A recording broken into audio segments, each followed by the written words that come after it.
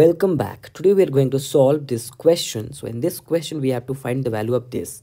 Can you solve this question? If you can, then pause the video and take a try. Otherwise let's see the solution. So this is our question. Under root 41% plus under root 14% plus under root 25%. So we have to find the value of this. So this question is given in the percentage.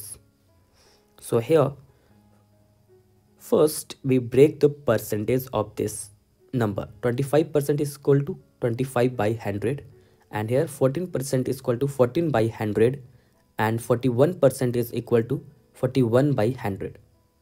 So now we put this value at these places. So here is 41% is equal to 41 by 100 plus under root 14 by 100 plus under root 25 by 100. So now we simplify this. So here is 5 square and this is the 10 square. So it can be written as 41 by 100 plus under root 14 by 100 plus, and this one is equal to 5 by 10. So we write it here 5 by 10. So now under root 41 by 100 plus, now we simplify this.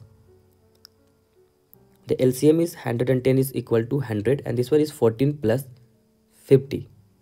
So now this is 64 by 100. So here we write 64 by 100.